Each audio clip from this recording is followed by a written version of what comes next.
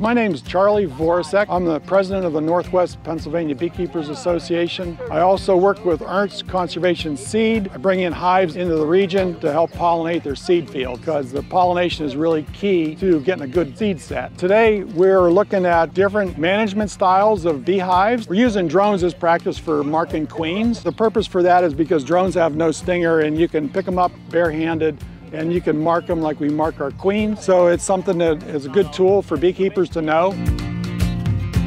We have members who brought in their own boxes that will raise a queen and they will mate in a drone-heavy area with the genetics that we're looking for. The queen goes out to mate, she mates with 10 to 20 drones. So it's important to have a good drone pool.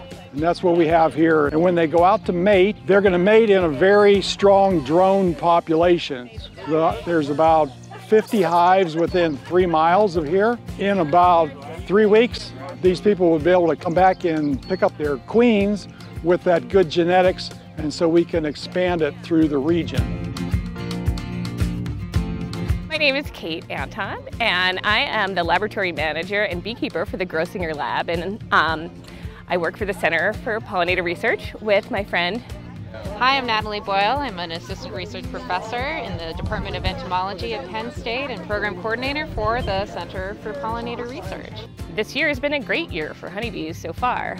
We've had great nectar flows so far.